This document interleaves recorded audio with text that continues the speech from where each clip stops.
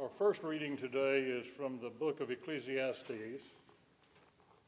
For everything there's a season, and a time for every matter under heaven, a time to be born, a time to die, a time to plant, and a time to pluck up what is planted, a time to kill and a time to heal, a time to break down and a time to build up, a time to weep, a time to laugh, a time to mourn, and a time to dance, a time to throw away stones and a time to gather stones together, a time to embrace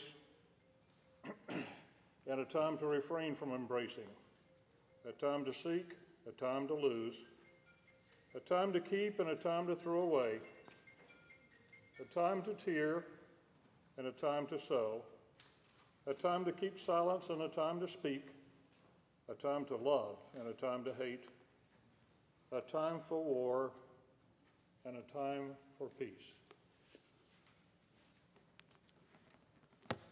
Join me in prayer. Lord, we thank you for this day to remember the fallen and those who serve. We ask your presence to watch over them today. Amen.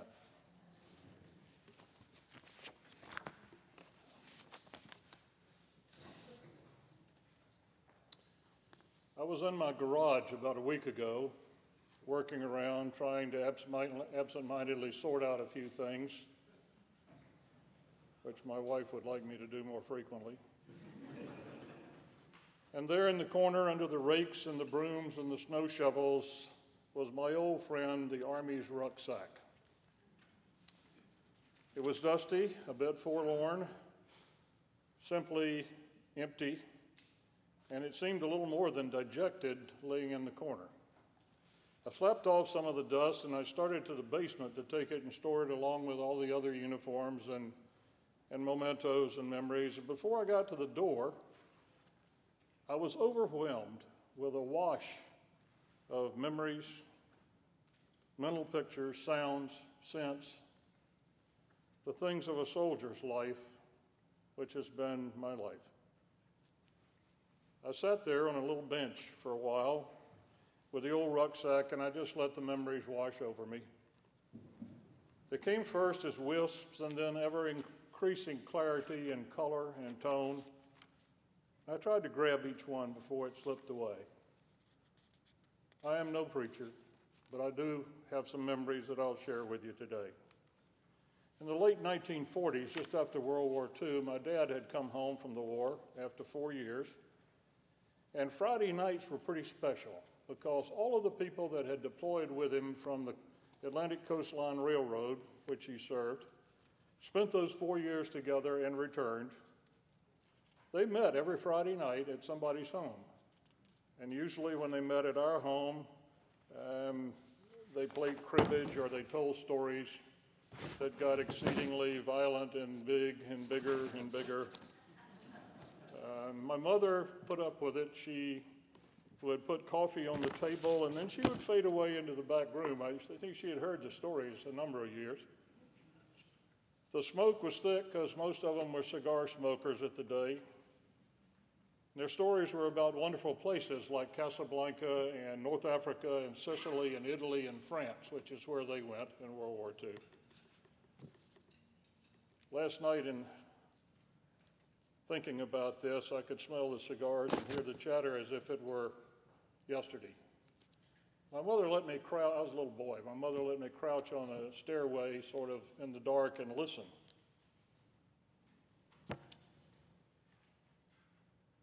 When I thought these thoughts last night, I said a prayer for all of those men, some of whom did not come home. In the 1950s, I was a high school senior in North Carolina. I had not a clue what I was going to do about college. I wasn't a great student, and so my options were somewhat limited. But a bunch of my buddies were going to the Citadel, a South Carolina military college. Some of them with scholarships, others had been accepted there, and they were going to the Citadel for a weekend to sort of see what it looked like. And they said, come on, go with us. Well, I had no interest in it, whatever, but I had more interest in doing something over that weekend. So we jumped into a 1959 Chevrolet, big fins, all of that. And we headed out to South Carolina. Well, we found on the way that tragically 3 musicians had died that weekend in an airplane crash. Buddy Holly, Richie Valens, and the Big Bopper. That won't mean a thing to half of the folks here today, but for about 4 hours we listened to Peggy Sue, La Bamba, Chantilly Lace, and they still rumble around in my head, not because I love the music, just because I remember that weekend. We got to Charleston with about 10 minutes to spare before the Friday afternoon retreat parade. I was a last-minute add to the trip. I didn't have any allegiance to the military, didn't think I possibly would be interested at all in what went on that weekend, but at precisely 4 o'clock, 1600, a tall, ramrod straight man dressed in a gray woolen jacket with a maroon sash, carrying a gleaming sword, he stalked out to the corner of the parade ground, came to a precise halt, and bellowed, "Sound adjutant's call." It was like he had turned a light switch, because 2,000 young men in the same uniform, in perfect step, began to emerge from the sally ports onto the parade ground. Bugles blew, drums beat fiercely, flags flailed in the air, and something happened to me that day, over half a century ago. It was a swirl of guns and drums and uniforms and flags and gleaming brass and all sorts of things that caused an instant love affair with the military with me that afternoon. And after all the years of service, those intangibles to me in that garage holding my old rucksack were just as bright and vibrant as if it were yesterday. So, joined the Army. By the way, this blouse is wool. It weighs about 28 ounces. I feel like I'm getting a workout standing up here. I joined the Army, went to Vietnam, combat for the first time. It's a horrible thing, it's a tragic thing, and all of those who have lived it in some way will agree that even if it is tragic and horrible, you probably never felt quite as alive and full of adrenaline as you did in that situation. In my garage, I could smell the jungle, I could feel the burning heat of the deserts, and these are things that can be recalled without much effort. These are the things veterans feel. The sound of a round buzzing past your head, it's unforgettable. Hunger, thirst, fatigue, all of those things are part of the combat soldier's life, his soul. They're no longer irritants or challenges, they just are. Their time comes to every fighter, regardless of the service, when death sits down beside you for a while. As a young combat company commander, I remember standing on a road in backcountry of Vietnam, looking down the road and seeing my scout platoon come toward me in an armored personnel carrier. A huge explosion. Noise shook the ground rather than hearing it. The carrier went up and displayed and broke into pieces, and the pieces rained down. It fell back to earth in a crater that was left by the mine. I can still feel the adrenaline as I ran toward it. There were odors, screams, moaning. I could feel the driver's blood as I held him while he died. I remember the salty tears afterward that day, and again in my garage, fresh and no less real. One of my favorite memories, and that's what veterans do, remember.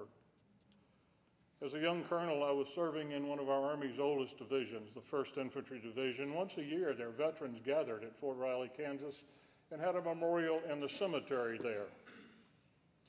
Generally, a veteran of the division spoke, and it was a wonderful, meaningful service.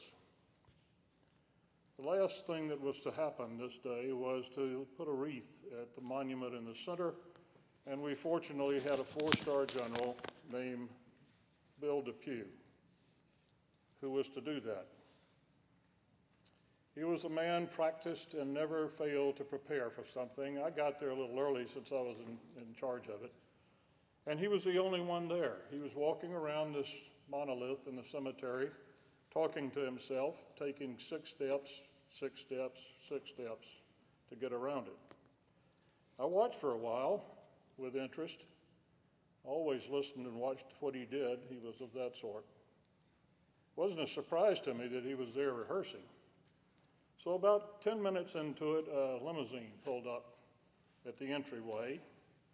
2 people got out. One was clearly a nurse. I remember her in hospital whites. And the other was an elderly gentleman, I later found was 99 years old. He was dressed in a World War I uniform, puttees, leggings, flat hat, and he had sergeant stripes, big red things, upside down. And he was pulling a little oxygen bottle behind him on a dolly. Held on to the nurse with one hand, oxygen in the other, and they walked down about 50 paces to where the general was rehearsing. And it was obvious that they didn't know he was a general, and it didn't matter to him, the old soldier, whether he was or not. He was a sergeant, you see. He let go of the oxygen bottle, and he came up closer, and he sort of invaded the general's space, and then with a very frail hand, he saluted the general. And he said, "Sir, I'm the last sergeant alive in my regiment. I won't be here next year, and you must take after the boys today." I never was quite certain whether he knew what he was saying or whether he was all there, but General Depew turned to him, and he got it just right. He simply said, "Sergeant, you are relieved of duty. Well done. It will be my honor to replace you." I'll never forget it. In the last several years, the obituary section of the paper has gotten more familiar to me than the sports somehow. Used to watch the Nationals.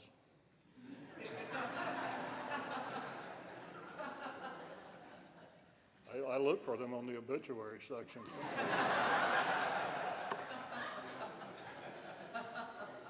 A few years ago, I served as a pallbearer for a giant in our Army. His name was Maxwell Reed Taylor. He invented the modern volunteer Army, in my judgment.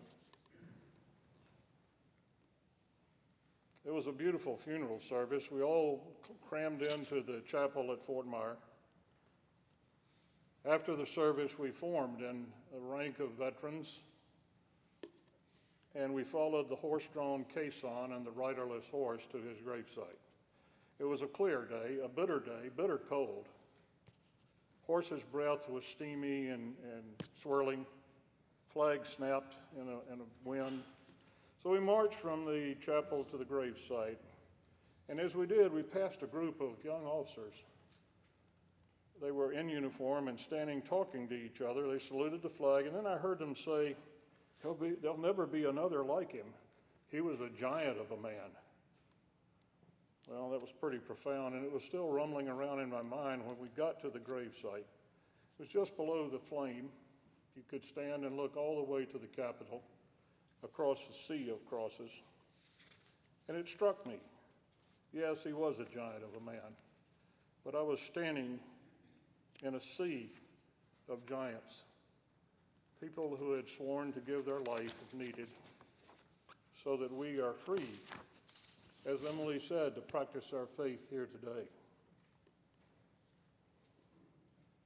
It's a noble calling, this business of protecting your country.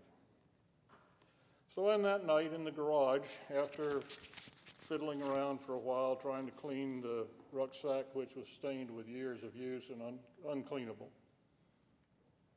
My wife of 48 years, my love, appeared at the garage door to call me to supper. "What are you doing with that old knapsack?" I didn't stop to tell her the nuances and the precision of what's the differences between a knapsack and a rucksack. I wasn't sure I'd get supper if I did all that. But I said to her, just remembering, and she said quietly, "Okay, old soldier, supper's ready." Being a veteran is an honorable thing. Remembering is the stuff of veterans. May God be close with all of those deployed today and those veterans who have gone before us. Amen.